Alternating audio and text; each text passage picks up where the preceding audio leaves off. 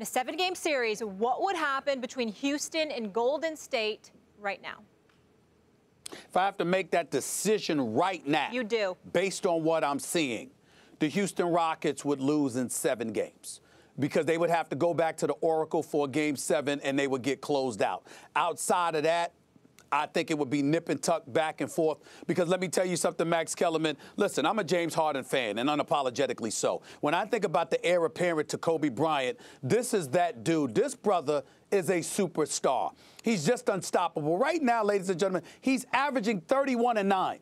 He's averaging 31-9. Now, obviously, when you look at James Harden, I still say, I still believe that there's an investigation that needs to take place based on Game 6 of last year's Western Conference semifinals because some imposter stole James Harden's uniform and pretended to be James Harden and just didn't show up scoring 10 points, barely didn't take a shot in the first half. I didn't even know who the hell that was. As far as I'm concerned, that was not James Harden. That was somebody who was like one of those Mission Impossible movies, Max, where somebody, you know how they sit up there and put on the mask and making sure they look like somebody else, but it's not really them? That's what I think happened with James Harden last year in Game 6. That was not James Harden. I'm telling you there needs to be an investigation because all of this stuff that everybody's been talking about, clearly the pressure is mounting on James Harden because he's my leading candidate for league MVP right now. He's number 1 on the list. He's ahead right now.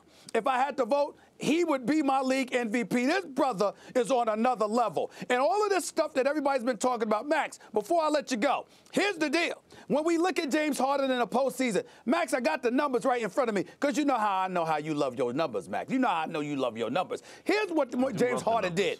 Oklahoma City. 37, 35, 44, first 3 games. Then had a mediocre 16 points, but they won that game. Then came back and closed them out with 34 in a closeout game. And then he goes up against San Antonio. Games 1 and 2, they split. He only had 21 game, 13 another. But then he had 43, 28, and 32. Now, listen. Obviously, he's not as great as he is during the regular season. But it ain't like the brother just wets the bed and just disappears with the exception of that 1 game. James Harden is a superstar. I do not believe he can be stopped.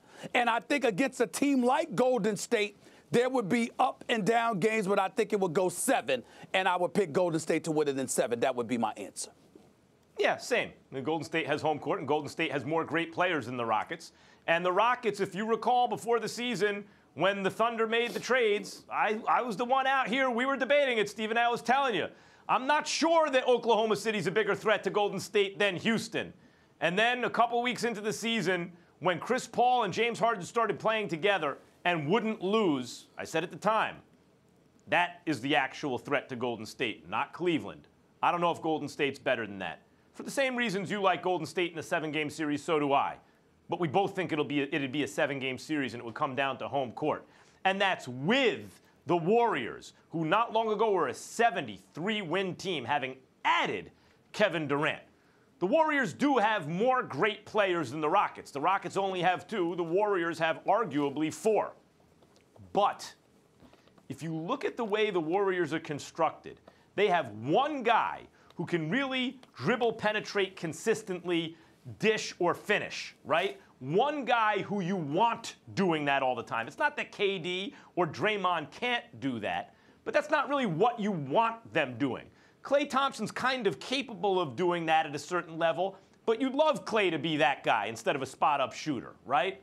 So they have 1 guy who can do that. The Rockets have 2.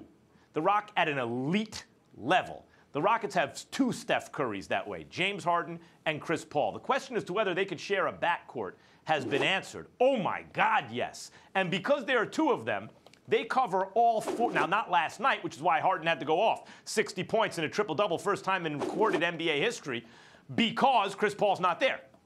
But when Chris Paul is there, and the reason they're undefeated with the 2 of them and Clint Capella is because with those 2 guys, you have all 48 minutes of elite point guard, penetration, distribution, and shooting. Elite. All 48 minutes covered. And when they're together in the same backcourt, it is just impossible.